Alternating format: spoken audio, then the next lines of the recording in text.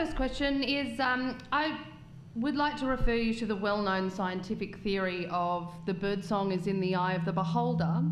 How, in your research, did you account for a variation of human song preferences within your data? I mean, that is a very good question. So no, it isn't. No side heckling.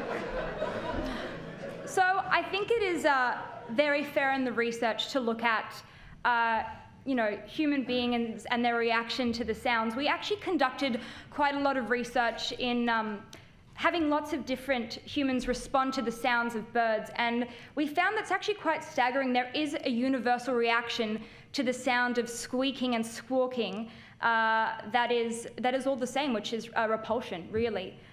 Humans find most of the bird sounds, I think we've counted 300 disgusting sounding birds on our list, and it seems that human beings respond to these sounds in exactly the same way. It is cross-cultural, cross-generational. It just seems like it's an innate human response to bird sounds, which is quite interesting and quite separate to how we view human sounds. So that's quite interesting. Most impressive, yes. Yeah. Seems quite solid. Now, my question is, have you heard my program that is being broadcast tomorrow? No, I haven't, I'm sorry. How can you expect to win the Malcolm Roberts Steaming Bullshit Award for shameless mendacity then? Because if you were to concentrate on my program tomorrow, you would hear that 2 women from Deakin University have shown that zebra finches, which are Australian, sing to their eggs, and their eggs respond. What's your opinion of that revelation published in the journal Science?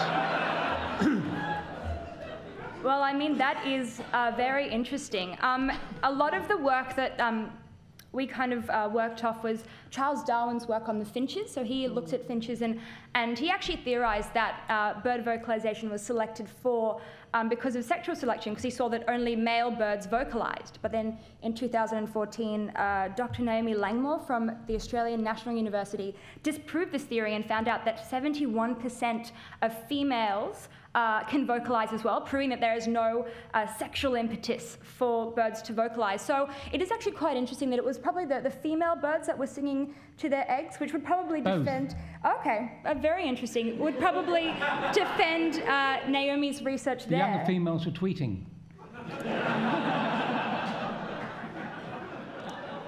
So it seems that both birds and humans alike enjoy tweeting. But I must say, this is something that we haven't uncovered in our research, and if we were to be granted further funding, we would definitely.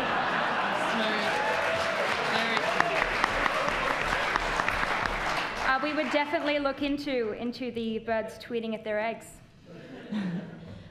Victoria, I found this to be an outstanding piece of work, obviously very thoroughly researched, sound mathematical analysis, no pun intended. My question to you is that, given these results, have you thought about extending this theory to other animals? Oh, well, absolutely. So we just focus primarily on human judgmentalism and vocalization. This may be extended into further species if we want to focus on sound. For example, it might explain why crickets make that cricket sound they do. I think there's also a lot of research to be done in aesthetic judgments from visual stimuli, so the aesthetics of how animals look, and to see how humans select for or against these animals depending on how handsome they are to the human species. So I think there is a lot of research to be done in that field. I again, am just a specialist in vocalization and human judgment, but that's not to be said that there isn't a breadth of research to be done outside. Well done. That was Victoria Zerbst. How good was that?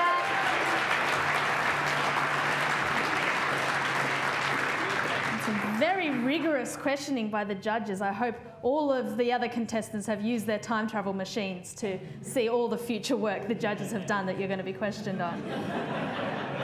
Tricky stuff.